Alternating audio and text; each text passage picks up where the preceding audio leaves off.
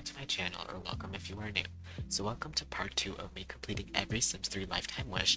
In the last part, I got Master Romancer, and for this part, I rolled Leader of the Free World. The Leader of the Free World must be a passionate and charismatic politician who is always able to raise immense campaign funds. It is an unenviable position that must constantly adjust to unexpected problems. The world needs great leaders, potentially like your Sim. So the main goal is to reach level 10 in the political career track. As you can see, I made my guy here. His name is Joe Rutledge. So when I was creating him, the vibe I had in mind was like a corrupt politician. That's just the vibe that I went for.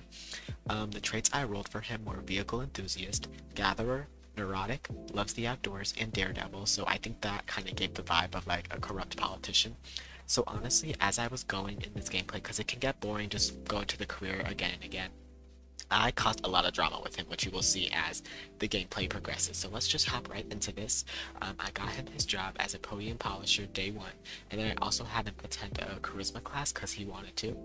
And then I just had him start introducing himself to the people around town because he's going to have to get familiar with them to start asking them for campaign funds later on. He also got the wish to start gardening, so I had him attend the grocery store and then head to the park to meet some more people.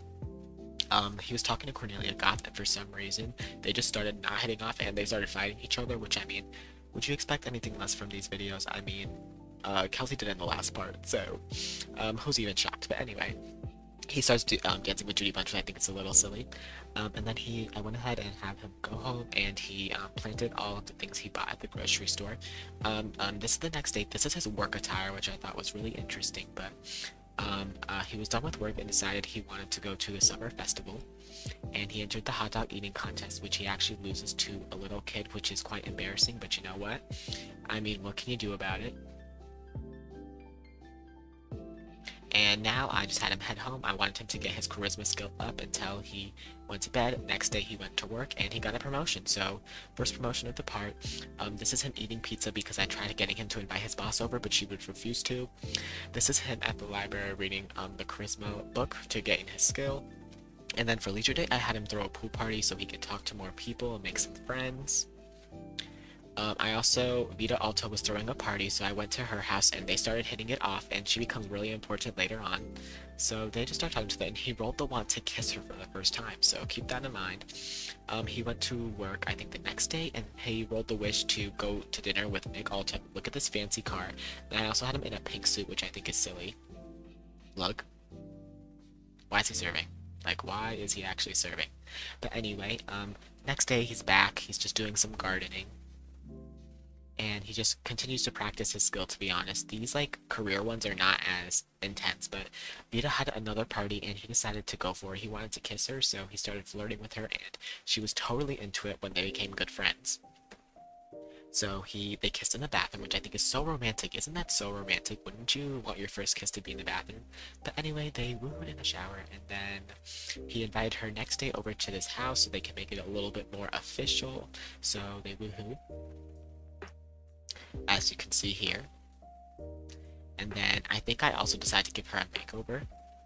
I actually tried asking her for a promotion because she is his boss, but I guess being a romantic interest can only get you so far. But as you can see, I gave her a little bit of a makeover because if you're going to be with my sim, you need to look at least a little decent. I bought him this multitasker lifetime wish because it says it'll help him with his career. And then they tried for a baby and she just threw up in the front of my house, and there's just an alien outside, which I just love the chaotic energy. He went to work the next day and got a promotion, which he flew through this career really, really fast. Like, this video is short. And then he decided to just accuse Vita of cheating out of nowhere, which he literally knew that she was cheating on her husband. So I just cheated their relationship back up because that doesn't make any sense because he would have known. But anyway, she actually asked him to be her boyfriend and he said yes. So that was from the Deep Conversations mod. And so I responded to that again, and she just keeps kissing him, and then she actually proposes marriage, which of course he's gonna say yes, because this snacks him a great spot to be a politician. Like, if he's with the boss, come on. And he goes to work, and he actually gets another promotion, so now he can ask for campaign donations. And here he asked for her for a campaign, and she gave him 10,000 simoleons. Next day, he wakes up, and this is his work attire. He was completely naked. I had to censor it. I was like, what? Why was that your work attire? So I had to go into Creative Sim and fix that.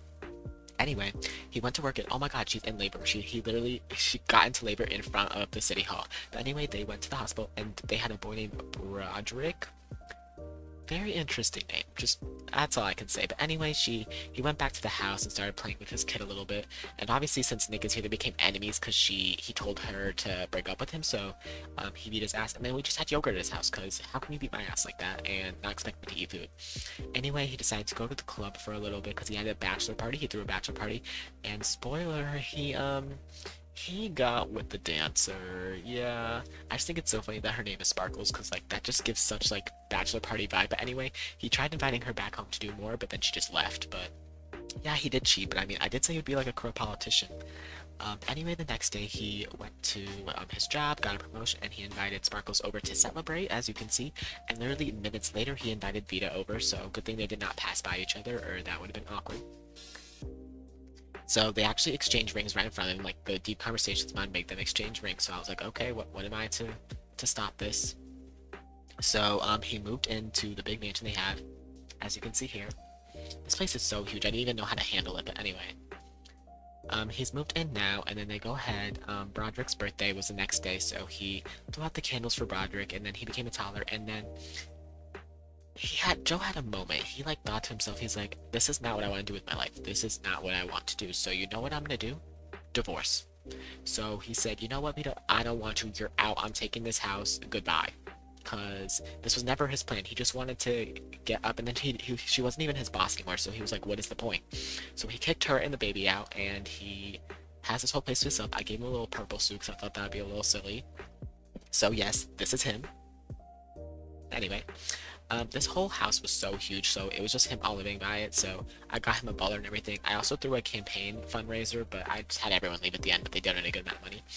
The butler gave him a massage, and spoiler, they kissed. Joe he flocks with everybody. Like, he just saw the vibes from the butler. The butler even asked him to be his boyfriend. He said yes. So, it just happened all too fast. I'm gonna be honest, towards this point, I was getting a little bored. I wanted to spice it up. They woohoo, as you can see. I wanted to spice it up a little bit because all we were doing was going to work and gaining the charisma skill. He went to the park and saw Nick, and obviously they started bickering, and Nick beat his ass once again, so he never won a fight. He decided to skinny dip in the pool because it's his house, so like, why not? And this is him waiting outside of Vita's house so he can see his son. He waited for like 5 hours in the cold. This was when I remembered that he had a son, honestly. I kind of forgot for a little bit, and so did he. So he like waited out there for hours, and she would not open up. The butler decided to just sleep in the bed, even though I had him assigned in another one, which I mean, they're boyfriends, I guess, so whatever. He got a promotion. He's flying through this career really fast, to be honest. And he finally made it to Vita's house and played with Broderick. That's just a funny name. Every time I say that name, I literally giggle, but he just like tickled him and gave him some attention. Probably the only attention he gives me for the rest of the episode, I think.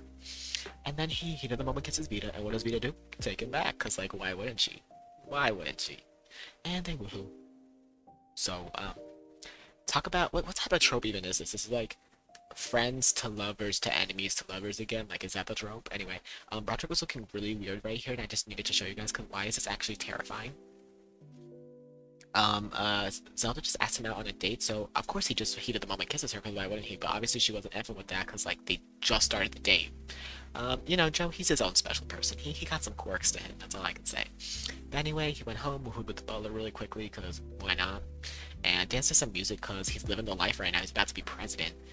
He got promoted at work to vice president, so he's one level away from being president of the sim world. Oh, we were in Sunset Valley. I didn't even mention that, but he actually, it was his adult birthday, so I had it at this club here.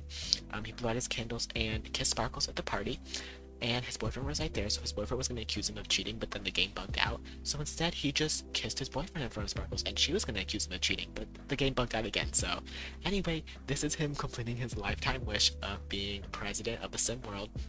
I flew it by it pretty fast, I think, because I just had to work hard every single day. So that's why I added all that drama during it, because I thought it would be really boring if you just saw him go to work consistently. And I don't know, I got through it pretty fast. It was about 2 hours of real time. But yeah, this is him. I didn't even work on his charisma skill toward the ends, because he was just getting his like thing up without even needing the charisma skill, so I kind of just gave up. But anyway, that was this. You guys can let me know if I speed through it too much. Let me know if you'd rather them be longer. But anyway, I hope you guys enjoyed this video. Make sure to like, comment, subscribe, and I hope you guys are having a great day now wherever you guys are. And please stay tuned. See you guys next time. Bye.